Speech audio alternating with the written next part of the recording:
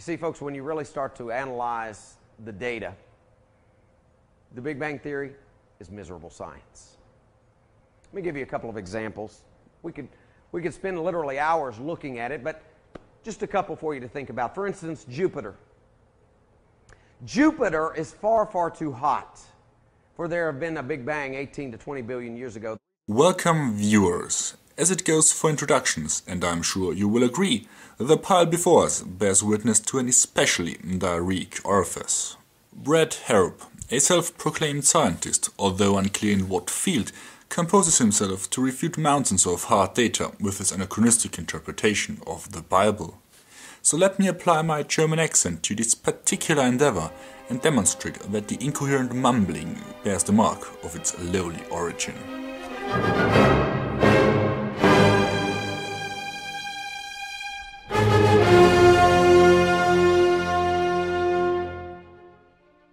Folks, the only problem is, right off the bat, it violates two very fundamental laws of science. You've created matter, and you've gone from a chaotic explosion to an ordered universe. You know, my 7-year-old is smart enough to realize there's a problem with that.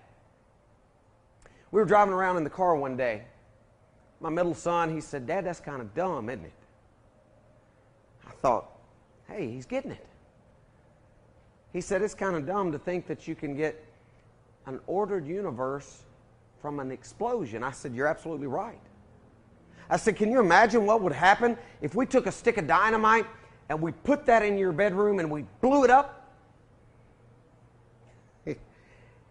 He laughed. He said, "It probably wouldn't look any different, would it, Dad?" Folks, at age 7, he doesn't know about the laws of thermodynamics. But he is smart enough to realize there's a problem with that. Well, Brad, the comedic cliché about the inherent disorder of a 7-year-old's bedroom was nowhere near as hilarious as your presumably serious proclamation concerning the nature of the Big Bang. Your smug insistence that the latter is at odds with scientific laws you obviously know fuck all about already screams hypocrisy, but then you even get the timescale wrong. It wasn't a slip of the tongue either, since the 18 to 20 billion year figure came up twice. I mean, in the age of Google, it takes about 2 seconds to find that the universe is 13.772 plus or minus 0.059 billion years old. I guess this goes a long way to demonstrate how much effort you put into researching the subject you deem yourself fit to preach about. I will be terse on the Big Bang and only add a tiny annotation to your laughably simplistic attempt to construct a straw man. The Big Bang does not refer to an explosion within space, but the emergence of matter, space and time from an original singularity. This initial state presents a breakdown of current understanding, which leads many to insert their particular deity as a substitute for the actual answer. The honest thing to say, however, is, I don't know.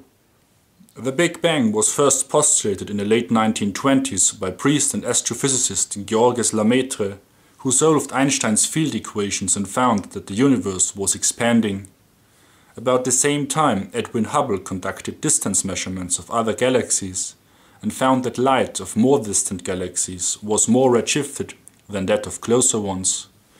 Redshifts are attributed to the Doppler effect, familiar in the changing pitch of sound waves emitted by a passing vehicle.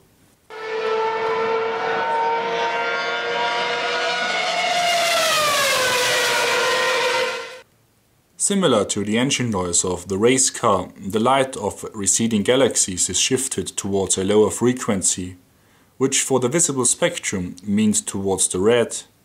You can see this from the 2 calcium absorption lines marked by the arrow. For the distant Hydra, they are shifted further to the red than for the closer Virgo. This leads to a deduction even you, Brad, should be able to comprehend. If things are further apart today than they were yesterday, they were even closer together a fortnight ago. And a year ago they were... well, I think you get the general picture. Furthermore, the detection of the cosmic microwave background radiation in 1964 and subsequent precise measurements of the intensity spectrum lend conclusive credence to the Big Bang model. The redshifted remnants of this primordial light stem from approximately 380,000 years after the Big Bang. At this time, temperatures in the early universe had decreased to about 3000 Kelvin, which allowed electrons and protons to form electrically neutral hydrogen. The resulting absence of free electrons meant that radiation was no longer scattered by these electrons, and the universe became transparent. Today, science and technology allow us to look into the past and reveal our actual place in the cosmos. Keeping this picture in mind, let's hear Brad's version again. I want us to take a minute and look at the science side of the Big Bang. Because in all reality, it's miserable science. What our children see is a picture of this cosmologic explosion, and they're told that within roughly 3.4 seconds, everything radiated out into space, and that space itself expanded. Sounds great. Sounds just like a nice little storybook. So Brad, you proclaim with the smug complacency of a French aristocrat that the standard model of cosmology is miserable science, and that it sounds like a nice little storybook for someone who fancies the story of two naked people in a garden with a talking snake, who then procreated apparently by way of incest. This reeks of blatant projection. As we will soon find out, however, your introductory slur on the Big Bang Theory is rather dim compared to the sheer nescience emanating from your next excretion. You see, folks, when you really start to analyze the data, the Big Bang Theory is miserable science. Let me give you a couple of examples. We could spend literally hours looking at it, but just a couple for you to think about. For instance, Jupiter. Jupiter is far, far too hot for there have been a Big Bang 18 to 20 billion years ago. The reason I say that is it is still giving off twice as much heat as it's receiving from our sun, telling us it's still in the cooling off phase. I am certain, for someone as mentally lazy and deluded as you, a line like this sounds deeply impressive. However, this apparent profundity is solely rooted in your failure to even rudimentarily grasp the monumental scales of the solar system. So let me throw some numbers at you. Jupiter receives a total of 5.014 times 10 to the power of 17 watts from the Sun and radiates 8.365 times 10 to the power of 17 watts back into space. So, where do the missing 3.351 times 10 to the power of 17 watts come from? After all, this quantity surpasses humanity's energy output by about 5 orders of magnitude. As it turns out, the answer doesn't require any transcendent spectres, but gravitational potential energy. Jovian planets form by accretion of hydrogen-helium gas around an icy core. Like a comet falling to Earth, the gas falling onto the planetary embryo releases energy. To estimate the amount, let us imagine an infinitesimal mass dm falling from infinity towards a mass m. We know that the energy dE is the negative line integral of the force F times dr from infinity to the final position of dm. With the force determined by Newton's law of gravity, we can solve the integral and get the expression for the energy dE that results from an infinitesimal mass falling onto our baby planet. Since we have only considered a single infinitesimal mass and Jupiter is rather big, we need to add up all the tiny bits. That involves, you guessed it, another integral. To spare you the agony, I will jump right to the solution. The gravitational potential energy for a planet is 3 times the gravitational constant times the mass squared and divided by 5 times the radius. Plug in NASA's fact sheet for Jupiter and we get a staggering 2.065 times 10 to the power of 36 joules. Dividing that by the 3.351 times 10 to the power of 17 watts you fancy so much, allows us to determine the time it would have taken Jupiter to cool, assuming a constant loss rate. Well, Brad, I suggest you sit down first and grab something to bite on, because this is going to sting a little. It is about 195 billion years, which I am sure even you will notice is significantly more than accounted for in your fairy tale. Of course, in the past, higher surface temperatures would have resulted in higher radiation intensity, and some of the initial energy would have had already dissipated during the formation process, but there is no inconsistency with the Big Bang model.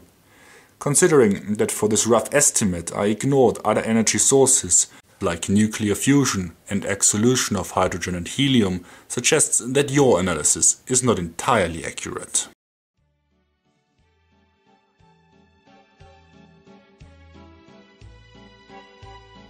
Folks, if the Big Bang happened 18 to 20 billion years ago, it should have long cooled off by now.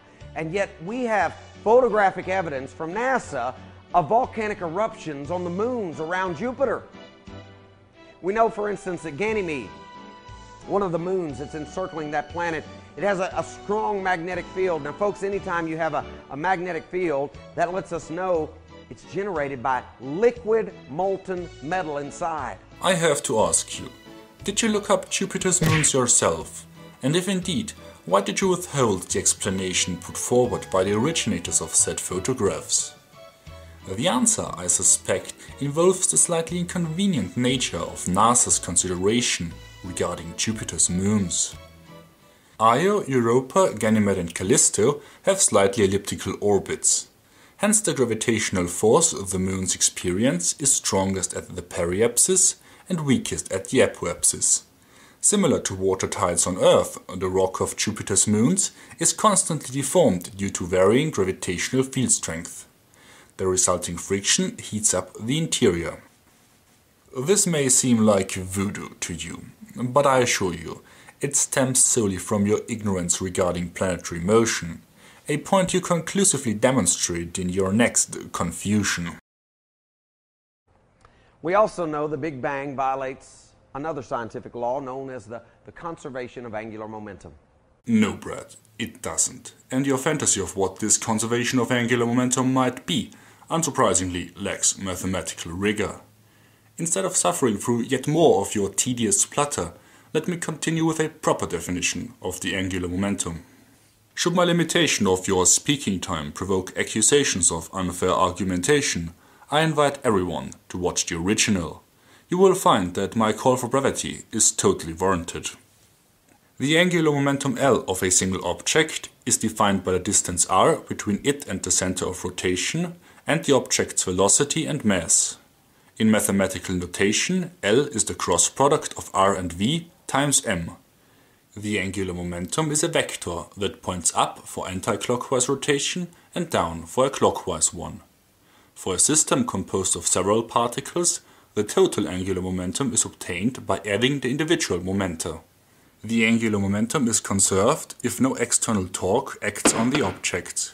Hence, for an isolated system like our universe, the total angular momentum is constant. The individual momenta, however, may change.